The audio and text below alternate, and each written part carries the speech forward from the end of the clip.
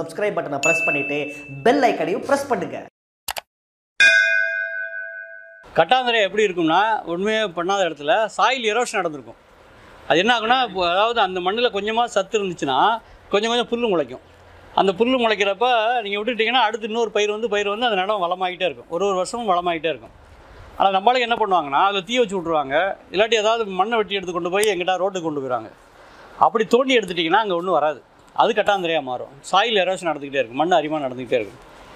இன்னொரு விஷயம், நீங்கள் கெமிக்கல் போட்டு கட்டாந்தரையாக மாறும். ரெண்டுமே இருக்குது. இப்போ ரெண்டுலேயுமே என்ன பண்ணணும்னா, இயற்கை விவசாயத்துக்குள்ளே வரும்பொழுது நாளைக்கு சுந்தரமன் கிளியராக விளக்குவார் எப்படி அது பண்ணணுன்ட்டு. நான் அது ஓரலாக சொல்லிடுறேன், அவர் செய்முறையாகவும் செஞ்சு காட்டுவார். அதை வந்து நம்ம வளமான மண்ணாக மாற்றிடலாம். அதுக்கான வேலைகள் மட்டும் நம்ம செய்யணும். இல்லை இல்லைங்கய்யா, இப்போ விஷயம் என்னென்னா, அதுக்கு தான் நம்ம எளிமையான சில முறைகளை கண்டுபிடிச்சிருக்கோம். இப்போ நீங்கள் சொல்லுவீங்க பார்த்தீங்களா, பெரிய வண்டியாக குப்பை அடிக்கணும்னு அவசியம் இல்லை. வெளியே இருந்து கொண்டாந்து பண்ணையில் கிடைக்கிற கழிவையே எப்படி ரொம்ப நுட்பமாக பயன்படுத்தி எப்படி மக்கு பண்ணுறதுன்னு சொல்லித்தரோம். இப்போ எடுத்துக்காட்டால் ஒரு மாடு அடிச்சிங்களேன். ஒரு மாடு வந்து ஒரு நாளைக்கு எத்தனை கிலோ சாணம் கொடுக்குது? 10 கிலோ கொடுக்குது. வருஷத்தில் 325 நாள் சாணம் கொடுக்கும்ல, லீவெல்லாம் எடுக்க முடியாதுல்ல. 325 நாள் சாணம் போட்டு தான் ஆகணும்.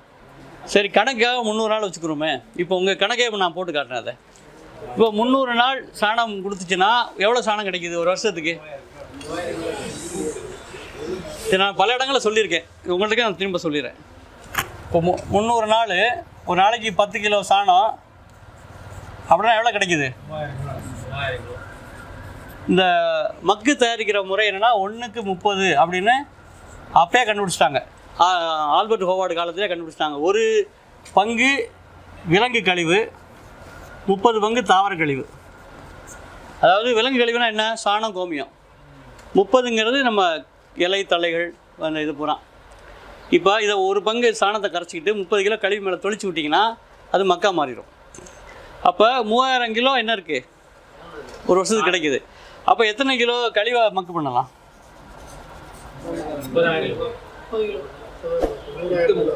எவ்வளவு?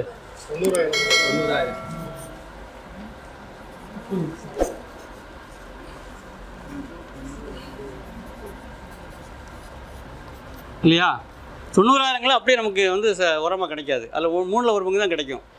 அப்போ இது எவ்வளோ ஆகும்னா 30,000 கிலோ கிடைக்கும். ஒரு ஏக்கருக்கு நீங்கள் என்ன தான் முக்கி போட்டாலும் 5 டன்னுக்கு மேலே தேவையில்லை. அப்போ 6 ஏக்கர் பண்ணலாம். எவ்வளோ இதை ஒரு மாடை வச்சுக்கிட்டு 6 ஏக்கர் நம்ம பண்ண முடியும். ஆமாம். இப்போ ஐயா, நீங்கள் கேட்ட கேள்வி பதில் வந்துருச்சா?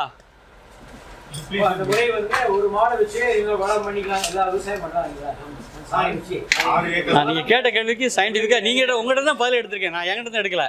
நீங்கள் சொன்னதில் தான் நான் பதில் எழுதியிருக்கேன். நீங்கள் இல்லை விவசாயிகள் உட்காந்துருக்காங்கல்ல, இவங்ககிட்ட இருந்து கேட்டு தான் நான் எழுதியிருக்கேன். ஜீரோ பட்ஜெட்டா அது எக்ஸ்ட்ரா பட்ஜெட்டாலாம் சொல்லுவோம். நாங்கள் தாளாண்மை பண்ணேன்னு சொல்கிறேன், அவ்வளோ. ஜீரோ பட்ஜெட்டா எக்ஸ்ட்ரா பட்ஜெட்டாலாம் எனக்கு தெரியாது.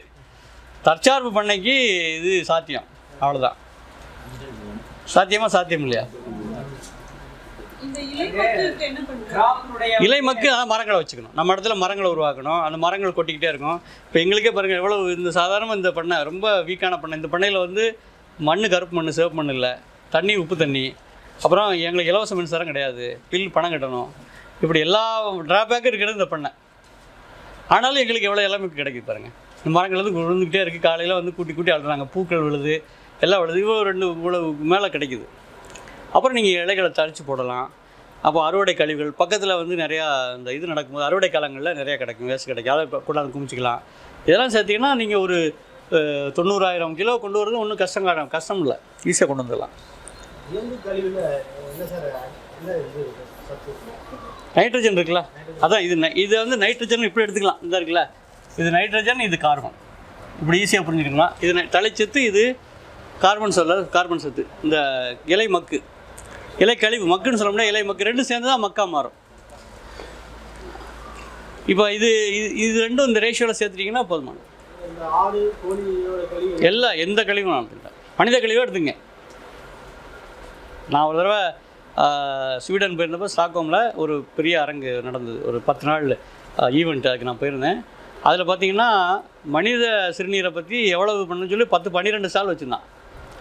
எப்படியெல்லாம் ரீசைக்கிள் பண்ணணுன்றது அவ்வளவு சிறந்த ஒரு சத்தான பொருள்னு நான் சொல்கிறேன். அதை என்னென்னா யூரினை வந்து கரெக்டாக நீங்கள் இப்போ ஃபில்டர் பண்ணி, ஃபில்டர்னால் பெரிய ஃபில்டர்லாம் முடியாது, சும்மா இது ஒரு வடி சின்ன வழக்கமாக நம்ம பாத்ரூமில் இது பண்ணுறோம் இல்லையா, அது மாதிரி பண்ணி ஒரு டேங்கில் பிடிச்சி மூடி வச்சிட்டிங்கன்னா 6 மாதம் கழிச்சு எடுத்து அப்படியே நீங்கள் ஸ்ப்ரே பண்ணலாம். ஒரு கெடுதியும் கிடையாது, அப்படியே ஸ்ப்ரே பண்ணலாம், தண்ணி கலந்து ஸ்ப்ரே பண்ணலாங்கிறான். வயலில் செடிக்கு மேலே ஒரு கோளாறும் கிடையாது. ஹியூமன் அது அப்போ பார்த்தீங்கன்னா நம்மகிட்ட வந்து 130 கோடி பேர் இருக்கிறோம். இப்போ நம்முடைய கழிவு எவ்வளோ, ஒரு நாளைக்கு 1/2 கிலோனா 130 கோடி இன்ட்டு 1/2 கிலோன்னா ஆச்சு. அவ்வளோ கோடி கழிவு டன்னாக கிடைக்குது. இப்போ இதை கரெக்டாக வந்து மென்யூராக மாற்றினா இதை விட வேலைவாய்ப்பு தரக்கூடிய தொழில் எங்கே இருக்கும்? எதுக்கு வெளிநாட்டிலேருந்து ஃபாரின் டைரக்ட் இன்வெஸ்ட்மெண்ட்டு? ஒரு நகரத்தில் கூடிய அந்த டாய்லெட்டை ஒழுங்காக மென்யூராக மாற்றினா எவ்வளோ பெரிய லாபம், எவ்வளோ பெரிய வேலைவாய்ப்பு, எவ்வளோ ப்ரொடக்ஷன், உலகத்துக்கே ஏற்றுமதி பண்ணலாம். சீனாக்காரன் பண்ணுறான்ல, நாம தான் பண்ணுறதில்ல. ஏன்னா நமக்கு வந்து என்ன சொல்லி கொடுத்துருக்காங்கன்னா மலத்தை தொடுவது அது அசிங்கம், இழிவு, அது சில பேர் தான் செய்யணும், நம்ம செய்யக்கூடாது அப்படிங்கிற மாதிரியெல்லாம் சில விஷயங்கள் இருக்குது. அதான் சிக்கல். இது ஆழமெல்லாம் இல்லை, நம்ம தரையிலே போடுறோம். இப்போ நம்ம வந்து 2 வகையான கம்போஸ்ட் இருக்குது. ஒன்று ஏரோபிக் கம்போஸ்ட், இன்னொன்று ஏனாரோபிக் கம்போஸ்ட்னு சொல்லுவோம். காற்று உள்ள இடத்துல மக்கு செய்கிறது, இன்னொன்று காற்று இல்லாத இடத்துல மக்கு செய்கிறது. இப்போ காற்று உள்ள இடத்துல மக்கு செய்கிறது நம்ம முறை. அப்படின்னா ஆக்சிஜனில் வச்சு வேலை செய்யக்கூடிய பாக்டீரியாக்கள் இருக்கும், அப்படின்னா ஸ்மெல் வராது. காற்று இல்லாத இடத்துல மக்கு செய்யும்போது பேட் ஸ்மெல் வரும். அதான் ரெண்டுக்குள்ள வித்தியாசம். அதனால் நம்ம காற்று உள்ள இடத்துல செய்யக்கூடிய மக்கு செய்கிறோம். 2 இதுலேயும் பண்ணலாம், குழி தோண்டியும் பண்ணலாம், மேலேயும் பண்ணலாம். குழி தோண்டினா நமக்கு என்னென்னா பொருளாதார ரீதியாக வேஸ்ட்டு. ஏன்னா தோண்டுறதுக்கு ஒரு செலவு, அப்புறம் அள்ளுறதுக்கு ஒரு செலவு. அதனால் தரையிலே பண்ணுறது தான் நம்ம வேலை. இப்போ ஒரு நிழலான இடத்த எடுத்துக்கணும், கட்டாய நிழல் வேணும், அப்புறம் கொஞ்சம் மேடாக இருக்கணும், தண்ணி தேங்காமல் இருக்கணும். அந்த 2 இடத்தையும் எடுத்துக்கிட்டு அதை நம்ம வந்து கம்போஸ்ட் பண்ணிக்கலாம். கழிவு சாண தண்ணியை நல்லா கரைச்சிக்கிட்டு சாணி பால் மாதிரி பண்ணி நல்லா குளிர தெளித்து விட்டுறணும். அதுக்கப்புறம் கழிவு, திருப்பி சாணிப்பால், அது இவ்வளோ தான், வேறு ஒன்றும் இல்லை. அதில் பெரிய சீமகத்தை ஒன்றும் கிடையாது. ஆமாம், ஒவ்வொரு நாளும் இங்கே ஈரப்படுத்திக்கிட்டே இருக்கணும். அந்த ஈரப்பதம் இருந்தால் மட்டும்தான் பாக்டீரியா வேலை செய்யும், இல்லாட்டி வேலை செய்யாது. காய விட்டுட்டிங்கன்னா அப்படியே இருக்கும், எப்படி நீங்கள் போட்டிங்களோ அதுபடியே இருக்கும். 100 நாள் பிறகு அப்படியே தான் இருக்கும். அதனால் தண்ணி தெளிச்சிக்கிட்டே இருக்கணும் முக்கியமாக, அப்போ தான் அது வேலை செய்யும் இந்த பாக்டீரியா. இது வந்து இதில் வகை வகையான கழிவுகளை போட்டிங்கன்னா வகை வகையான சத்து கிடைக்கும். இப்போ துத்தி போட்டிங்கன்னா கால்சியம் நல்லா கிடைக்கும், ஆவாரஞ்செடி போட்டிங்கன்னா காப்பர் கிடைக்கும், எரிக்கலை போட்டிங்கன்னா போரான் கிடைக்கும். இப்படி ஒன்றுக்கு ஒரு தனித்தன்மை இருக்குது. அப்போ இந்த மாதிரி நம்ம வந்து மக்கு செய்ய ஒரு விவசாயியும் தெரிஞ்சுக்கணும். ஒன்று, காந்தி வந்து அவர் 36லே கொடுத்தாரு. ஜேசி குமரப்பன ஒருத்தர் இருந்தார், அவர் வார்தா டாய்லெட்னு பேர். அதுக்கு வார்தாவில் அவர் டெவலப் பண்ணால வார்தா டாய்லெட் பேர். குழியை தோண்டி அதில் டாய்லெட் பண்ணி மண்ணை போட்டு முடிஞ்சுக்கினார், அவ்வளோதான். வேறு ஒன்று இங்கே தான் மண்ணை தோண்டிட்டு முன்னாடி பார்த்தீங்கன்னா கையில் களை போட்டு கொஞ்சம் செம்பில் தண்ணி, அவ்வளோதான், முடிஞ்சு போச்சு. அப்போ நீங்கள் போட்டிங்க, மண்ணை வச்சு கிளறி விட்றீங்க, டாய்லெட் போயிட்டு மூடிட்டு வந்துடுறீங்க, முடிஞ்சு போச்சு. பொல்யூஷனே கிடையாது. இப்போ நம்ம ஃப்ளஷ் அவுட்டுங்க வச்சுருக்கோம் இல்லையா, இது வந்து வெடிகுண்டு தான். நம்ம தண்ணியை கெடுக்கல முக்கியமானது அப்படின்னு நான் சொல்லலை, காந்தி சொல்கிறார். ஒரு வீட்டில் வச்சுருக்க ஃப்ளஷ் அவுட் வந்து வெடிகுண்டு மாதிரி தான். தண்ணி நிறைய பயன்படுத்துகிறோம், தண்ணியெல்லாம் கெடுக்கிறோம். அது கிரவுண்ட் வாட்டருக்குள்ளே போதில்ல, சீப்பேஜ் ஆகி அதுவும் கேடு தானே, பொல்யூஷன் தானே. இப்போ நம்ம பண்ணதா பரவாயில்ல, சீப்பேஜ் ஆகி இங்கிட்டு போகுது. இப்போ நீங்கள் நகர்ப்புறங்கள்லேருந்து அப்படியே நேரடியாக பாதாள சாக்கடையில் விடுறோம் பார்த்தீங்களா? அப்போ நீங்கள் நேரடியாக பாதாள சாக்கடைக்கு இதுக்குள்ளே கொண்டு போகிற பார்த்தீங்களா, அது ரொம்ப டேஞ்சர். அப்போ அதில் தான் ஈக்குவலி நிறையா இருக்குது. கடலில் போய் கலக்குது, அதான் டிசீஸ் அதிகமாக வர்றது. எதுலையுமே ரீசைக்ளிங் ஆகணும், ரீசைக்ளிங் ஆனால் பண்ணலையே, பண்ணாமல் தானே இப்போ ஸ்மெல் அடிக்குதுல்ல. நீங்கள் எல்லா நகரங்களுக்கு போனாலுமே இப்போ சாக்கடை நாற்று அடிக்குதுல்ல. டவுன் பிளானிங்கே தப்பாக இருக்குது நம்மகிட்ட, அதான் பிரச்சனை. அந்த இது ப்ராப்பரான அந்த ரீசைக்ளிங் மாடலே இல்லை. நம்ம தண்ணீரையும் ரீசைக்கிள் பண்ணலை, நம்முடைய மலத்தையும் ரீசைக்கிள் பண்ணலை, ரெண்டுமே வந்து ஒழுங்காகவே பண்ணலை. நம்ம அது வாய்ப்பு இருக்குல்ல, நிறையா இருக்குல்ல. அது நம்ம உடம்புல எதிர்பார்த்து வைக்கிறனால தாங்குறோம்.